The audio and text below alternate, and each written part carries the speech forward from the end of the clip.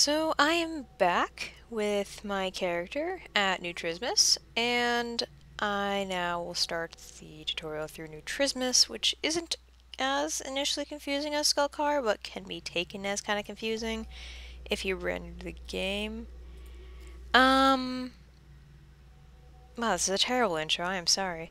So first thing you're actually going to want to do is you will want to greet the consigner, which is your initial quest, and the consigner is up this way.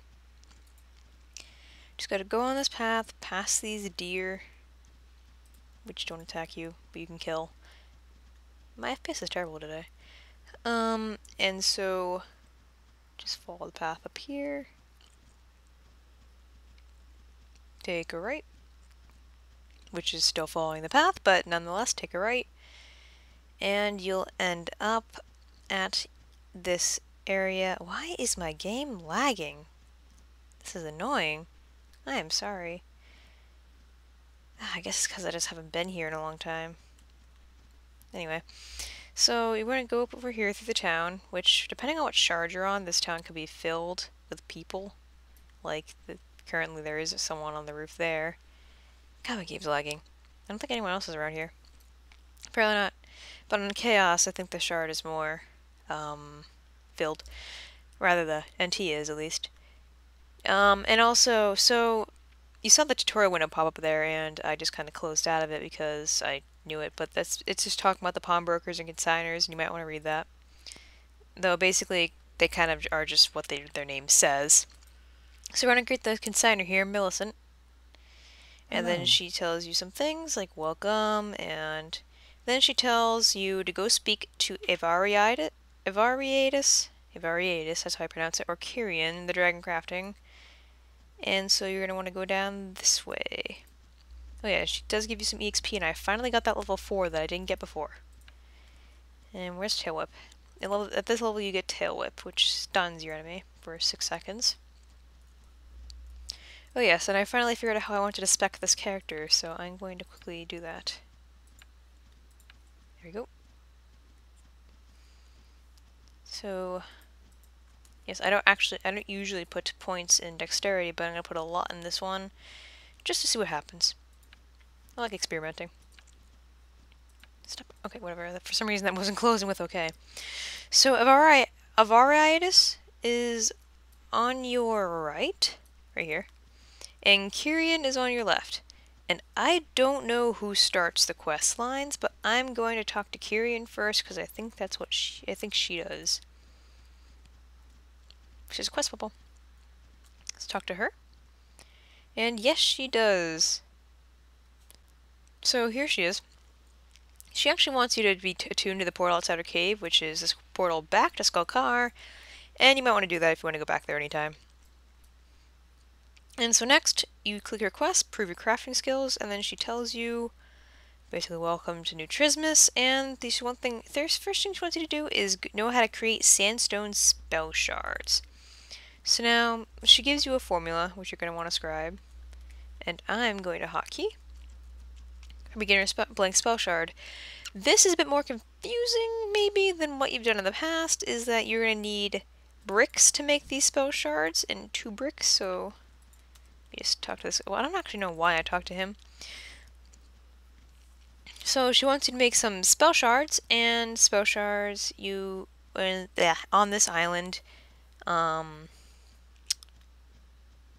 the sandstone is up by Pratt's Pond, which is kind of far away, and since this quest has so much running in it, and I don't have any speed scales as of yet for tier 2, I'm going to just have to slowly make my way there, as you will have to too.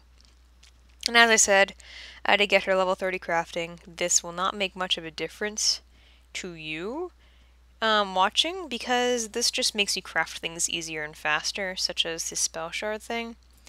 You might have like 3 or 4 bricks needed to make one. I need 2 because I'm optimal on it. So it just makes things faster, which is better for things like this. God damn it, people, don't message me on Steam. I'm trying to do something. So just walk down this path here, past the cows. Cows over there. And then you want to keep following this path down towards the crafting. What the heck? Okay, I'm gonna just check what the heck is going on. Okay, I'm now offline on Steam, so people will stop messaging me, because that sound might be distracting. And now I'm just going to keep running, and running, and running. And I don't think there's any shorter way to get here, except for this way, so unfortunately you're going to have to run to here a lot. So, the first thing, I think the quest just, first wants you to find the sandstone fields, meaning the trigger for that is if I were to walk off this path and go around here, it wouldn't trigger despite finding the sandstone fields. You're going to want to keep going on this path to be able to get to the sandstone fields. And that requires you to just stay on this path, and I think right at this point it's going to trigger. Or not. Oh, there it goes, like right here. So you found the sandstone field. It gives you a little bit of experience for crafter, 70,000 experience, not 100. And so the first thing you want to do is make 10 spell shards. And so we're going to go up to this and backspace whatever, just gather. And as you can see, I'm gathering really fast. And I'm not sure how much you're going to need. It really depends on how much you leveled. But you might want to gather about 50 or 100 sandstone to make your spell shards. Because if you have if you need 5 sandstone slabs to make a brick, and then 5 more to make 5 bricks to make a spell shard, you're gonna need 10 spell shards. So that's 5 times 5. You're gonna need 250. That's a lot. Holy crap! I don't remember that. My math might be wrong, but anyway, so that's your problem. It just takes a while. It's not a huge issue. And then I'm just going to need to make these over here. Okay. Oh, and for spell shards, you need to go up to the stoneworking pedestal and use your spellcraft ability and opening up your spell thing here. So that's it. It's just a new formula and a new ability. And considering I have the icon mod, it's just I have a picture of the spell shard on my ability, so it's kind of reminiscent. By the way, the last video I rendered, the last 2 videos came out really dark. I'm going to try and fix that on this, but there's no guarantees I'll be able to. So bear with me if it's dark. You'll still be able to see what I'm doing, but it might be a little tougher. But anyway, after you make those spell shards, you're going to want to go back to Kyrian, who will be down here. And the shortcut is to just walk past this loom, past the stone here. And suddenly I slow down, and I really hate how slow I walk at this level. I just got off of a level 80 hatchling with best speed skills in the game, and now I feel extremely slow. So anyway, you're going to want to walk up here, and just glide off. And her cave is right over here again. So just glide your way over here into her cave. And I have arrived. For some reason, it stops you from gliding like right there, and I don't know why. It doesn't do that anywhere else. So go up to here and greet her. And she gives you a silver, which is actually kind of a lot for you at this time, considering you only have 50 copper. And then she says you'll also do nicely, master the skill of making spell shards, and then you want to greet her again. And then she'll tell you how to craft a spell. She wants you to make the spell Primal, and she gives you the formula here. Right-click it and scribe it, and this time this is still going to be, actually it's still going to be in your formulas. I don't know why I thought otherwise. And now you're going to want to go and find the wisps to... Wait, what? Wait a minute. Wait a minute. Oh. Oh yeah! Oh yeah, I'm sorry. I forgot. The tier 1 spells, you don't need essence to make them. That's only tier 2 and beyond. I was really confused for a moment there. So let me just go back in the cave. Sorry. And go and make the spell. We just need to use your spellcraft, have the thing open, stand next to a scholar's desk. Looks like this. And then just craft. And go back to here and talk to her. And she'll tell you it's good. And she'll give another silver and some crafter experience. And now she wants to go talk to Avariatus. Avariatus. Ugh, I can't pronounce his name. So, Avariatus, there we are. And then just greet him. And then he wants you to prove your fighting skills. And you can click these links to hear about scribing and stuff. But I think you basically should know how to scribe by now. So right click, scribe, and it should be under your spells tab in knowledge. And just hockey this wherever you want to put it. I'll put it up here. I don't need to use this because my character is melee, and my default melee attack would be better than using Prime Bolt. But I'll hockey it anyway for demonstration purposes. So now you want to go kill some wild grulets. And now these are on the northeastern road from NT, meaning you get to walk all the way to the town over here again.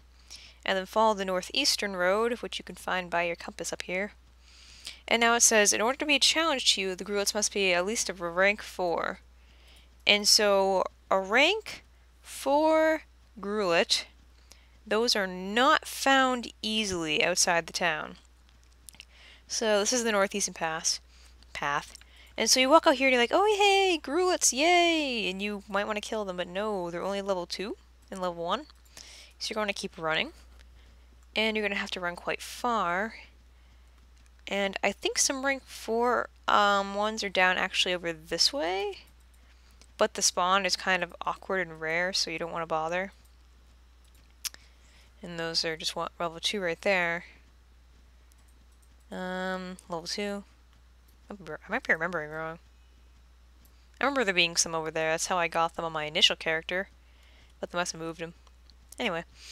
The highest concentration is past these grulets, though, and down the path more. You're going to just want to walk down here. And then you'll come to this fork in the road by these little grass beetles. And once you get to the fork, you're going to want to take a left. Down this way, and my FPS keeps derping, and I don't know why. It's dropping down from 40 to 25 randomly, and it just causes this awkward jump, and I really don't know why. It does this so often. Only in new areas, though. Well, new. I've really been everywhere, but I don't think I've walked here recently, so that's probably why. So you're gonna walk down this way, and you're gonna go under that log. Keep following to the right path here. And the grulets should be down this way, in this general area. And so they'll be sitting about here? Oh, yep, here. So these guys are rank 6 and all that, and they're a bit above you, but you can handle them. So when you use Prime Bolt, it isn't like your normal spells. It loops, meaning that you can sit back and use it, and you'll cast, and then you'll start casting again. My thing isn't really moved in the right area here. And you'll cast again, and again until you tell it to stop, which I will. So, and you can also use attacks while you have Prime Bolt up. It's just once you stop attacking, it'll be like your default attack. So, that is 1 grulet down out of 5, and I must kill the others. And I'll join you when I'm done with that. Alright, so I'm back. I finished killing these guys, and now I'm level 5. And at level 5, you get, I think you get the, nope, that's level 7, never mind. But at level 5, you do get these abilities like green stance and neutral stance. And I don't think these are entirely useful anymore in the game. All mobs used to use certain stances, and some stances were more effective against the other. But now I don't really think it does that anymore. So you're just going to have to deal with knowing you have abilities that are kind of useless. I've only really seen one mob that that uses a stance, and that's the not the golem, but the guardian in the fiery rift, which is the special place for the crystal shaping quest for dragons. And I really haven't seen anyone else use it except for people in the arena and people in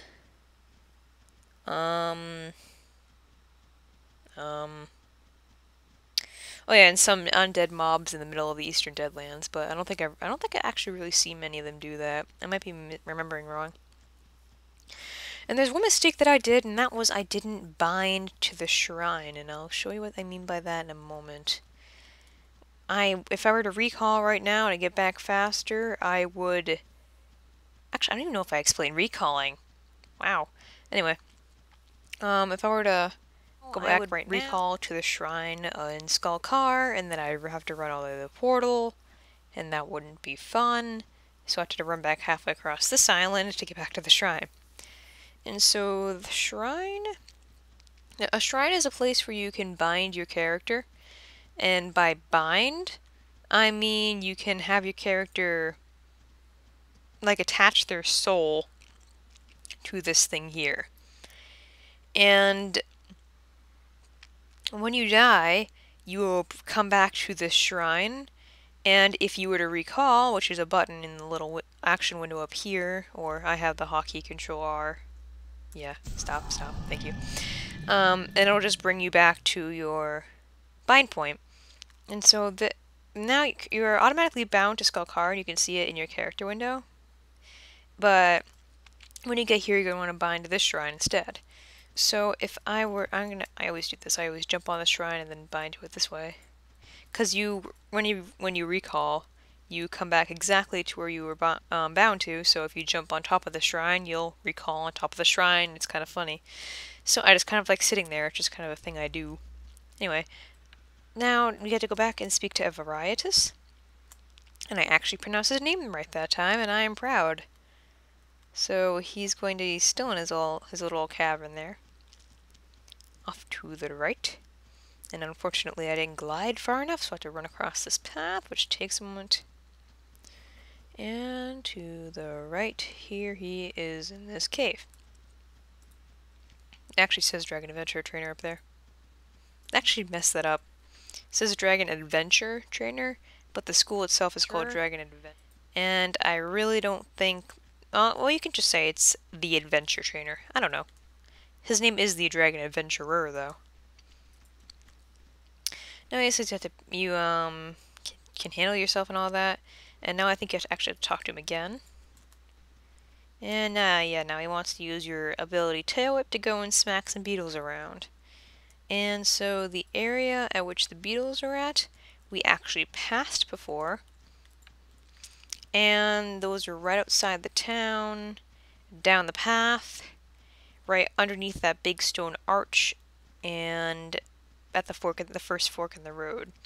And I will meet you somewhere around there when I get back, and so I will show you exactly where they are, what I mean by the stone arch, because I didn't actually look up when I walked there. So I'm back now, and my cat is currently bothering me, so sorry if I suddenly exclaim random things. But anyway, I'm back at the bridge, the stone bridge, and this is what it looks like. It's just arcs over the path, and you can actually climb on top of that if you go over there. And so you're going to want to go under here, and the level 1 Grulet's over here, by the way.